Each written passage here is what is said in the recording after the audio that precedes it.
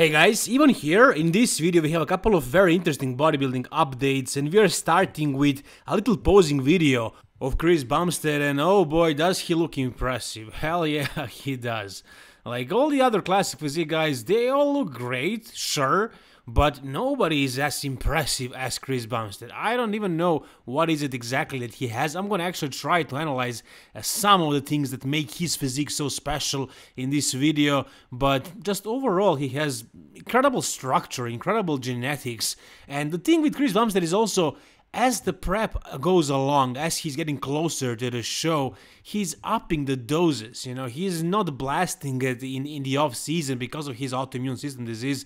He has to take it easy in the off season, try to progress as much as possible with very little, with TRT dose, and then as the show approaches, that's when he does the most stuff. And as you can see, as he's getting leaner, he's getting harder, fuller, he's getting more separated. And pay attention to those delts, like how much separation does he have in those delts? And I don't know if you guys noticed, but that's really hard to obtain. Amateur bodybuilders don't really have that. That's something that comes with, look at this, look how freaky his freaking shoulders are.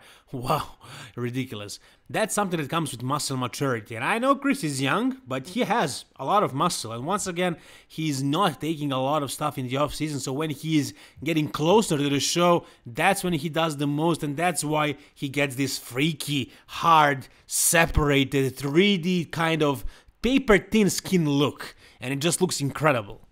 And I know people are kind of getting bored of Urs winning every Mr. Olympia, and they would like to see an upset. I would like to see that too, it would be interesting, but if I'm gonna be honest, there is no chance of that happening. Like, nobody in classic physique today comes even close to this freaking monster right here.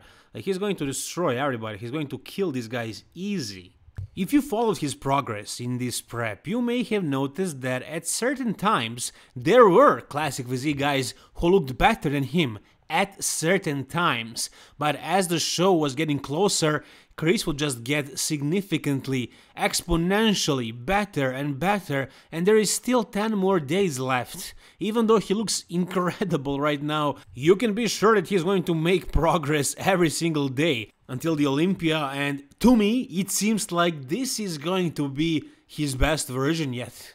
Personally, I prefer his 2020 version over 2021. I think he was a little bit flatter in 2021. I think a year before he was fuller and rounder. I think that look was more impressive to me. But this year, based on all the photos and videos, it looks like we are going to see the best version of CBum yet.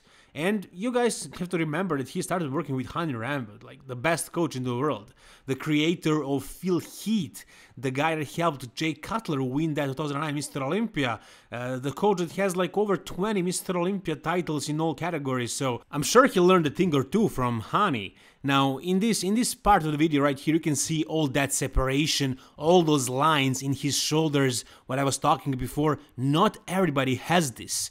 Take a look at Urs Kalecinski right now. He also has a YouTube video where he's also training shoulders with Jay Cutler, and he also does some posing at the end of the video. Now, the last time we saw Urs and CBum in the same video, Urs was in better conditioning, and he overall looked more impressive because he was already lean. He competed earlier this year. I mean, this guy did Mr. Olympia and then Arnold Classic and some other shows in between, I think, and then also he's going to be doing Mr. Olympia now, so he probably never went off, not really. And he was shredded pretty much year-round. Not the healthiest approach, and I don't know how fresh can he look on that stage. So as you can see, even though at some point Urs was definitely way more conditioned than Urs Bumstead, I don't think he's more conditioned than him now. I think CBum surpassed him. I think Urs is way more conditioned right now.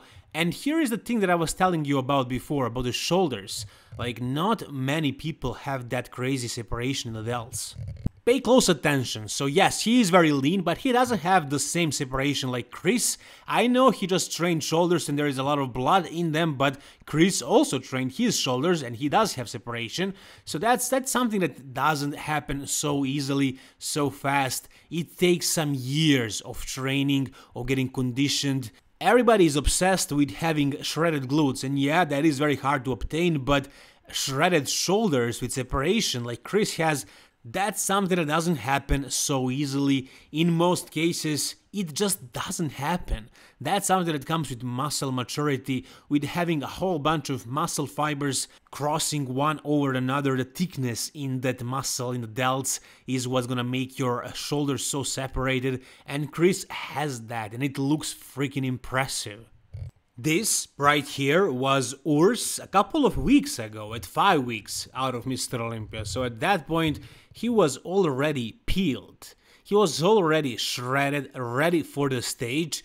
So what can happen in 5 weeks if you look like this already? I don't know. I hope he saved a couple of aces up his sleeve that he can take out in the end, like maybe introduce some new hardening agents, stuff like that. But, you know, it is a possibility that his body is going to, you know, become catabolic at some point, and that he's going to lose that fullness and he's going to come in flat. There is a possibility. I hope his coach knows what he's doing. But at this point, look, at this point, he was looking amazing. He was looking great. And let's say he looks the same right now. But you can see what he looks like in videos. And he does look great. I think he has a chance of being all the way up to second. I don't see him beating Chris Bumstead, no chance in hell. So if he looks like that in photos under great lighting, he looks freaking impressive, yeah. And he looks like this in videos, which is also very impressive. Imagine what Chris Bumstead would look like under great lighting if he looks like this in these freaking videos. As some of you guys may know, I competed very recently and I ended my prep about 5 weeks ago. During this off period, I have been using Vintage Boost. It really helps bridge that gap from being off to being on. It really helps with boosting your natural testosterone levels, so if you guys want to try it out, the link is down below, and if you use the code DIVA you get a 15% discount, and also by doing that you help me a lot. So if you guys want to see me make more of these videos, if you enjoy this content, you can support me by buying this and using my code IVAN. Thank you guys. Let's see how big of a bodybuilding fan you are. Can you recognize these legs? If you haven't seen the video on Instagram, of course. Yep, that's Antoine Vaillant, and he looks ridiculous right now.